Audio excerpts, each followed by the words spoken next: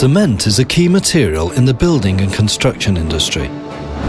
In 2011 alone, world production volume exceeded 3.3 billion tonnes.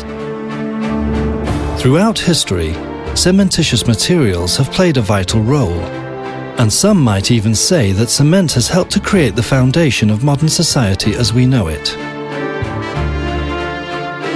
The growth of global cement production is expected to continue increasing. But the manufacturing process involves both high energy consumption and the emission of harmful gases. About 5% of the annual global CO2 emission from human activity stem from the cement industry. As a result, the cement industry is constantly focused on developing more environmentally friendly technologies, while at the same time securing profitability.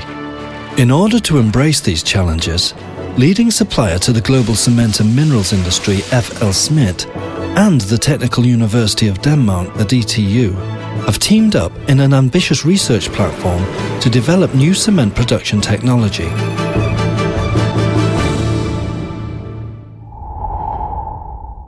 FLSmidth has decided to work with those best universities on global basis, and DTU belongs to that group. And for our perspective, the main important issue with the platform like this is to go with very deep knowledge building, plus also the sharing of the knowledge, which is important. The new cement production technology platform was launched in 2007 to provide science-based knowledge necessary to upgrade current production technologies.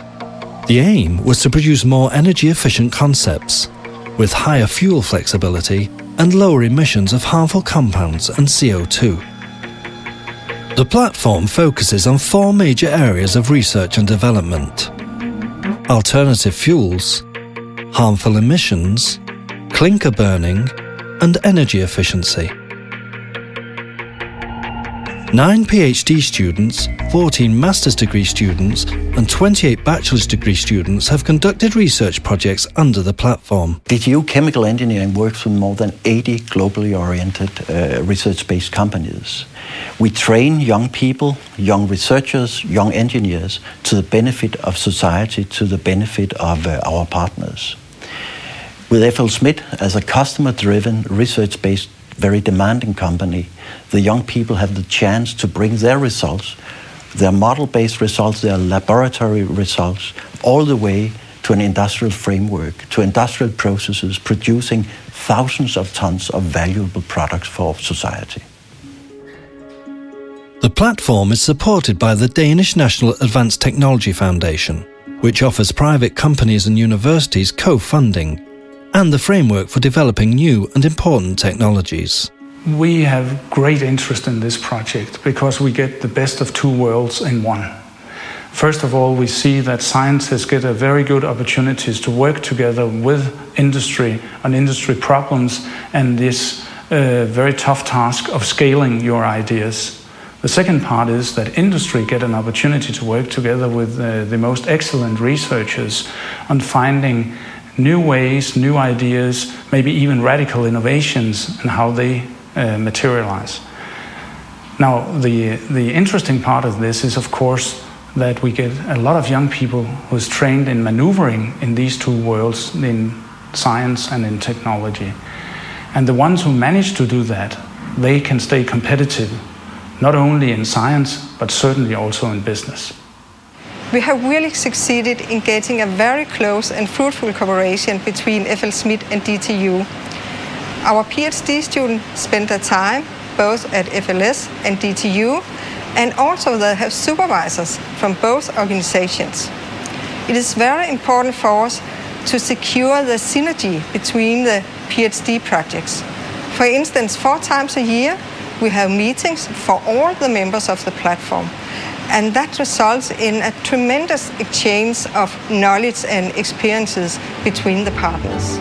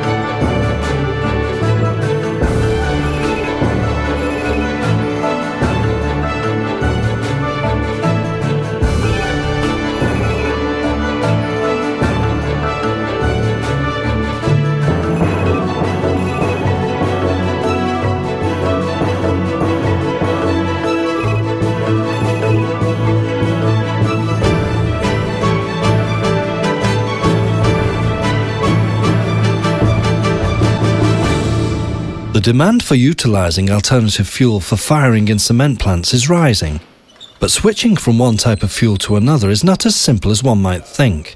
In the test facility hall of the DTU Chemical Engineering, students are able to work with simulated processes.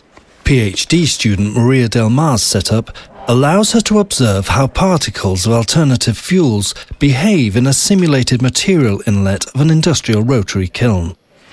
In my PhD project, I also have used this setup to study the sulfur release from the raw materials during the combustion of alternative fuels. Cement is made by heating a fine-ground mix of limestone with small quantities of other materials such as clay to 1500 degrees Celsius in a kiln. The resulting hard intermediate product from the kiln, called clinker, is then ground into a powder together with a small amount of gypsum. The result is ordinary Portland cement, the traditional pure type of cement. The process of clinker formation is complex, and the right quality is of utmost importance. At the other end of the DTU's test facility hall, PhD David is working with a unique lab-scale rotary kiln in order to study how clinker forms when alternative fuels are used. It's important to study how alternative fuel affect the clinker formation process, because this knowledge can be used to increase the amount of alternative fuel in the cement plant without getting a poor clinker quality and cement quality.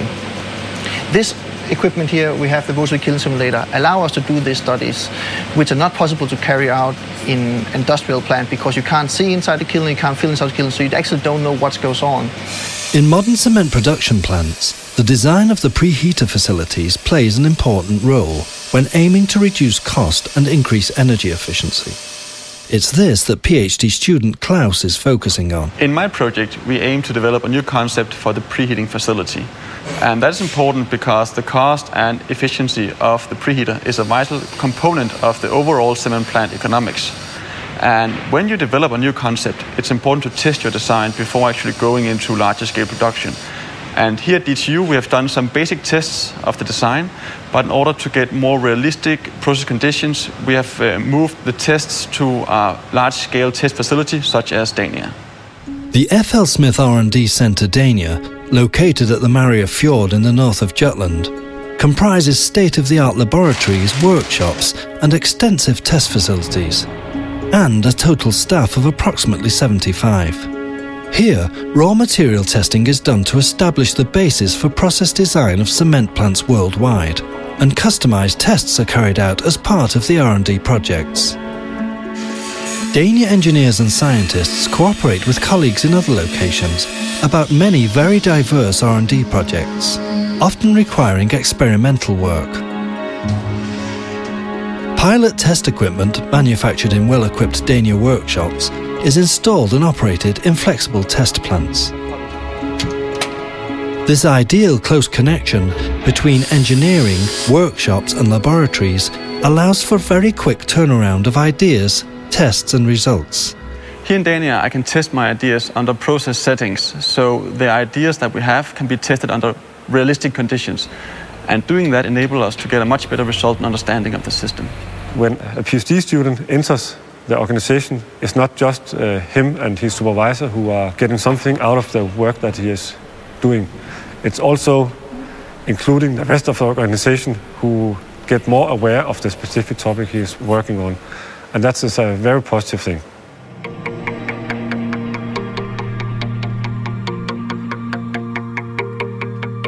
The platform represents a successful journey from research to industrial solutions. And at the head of F.L. Smith's cement division, the advantages of a platform like this are seen to be widespread.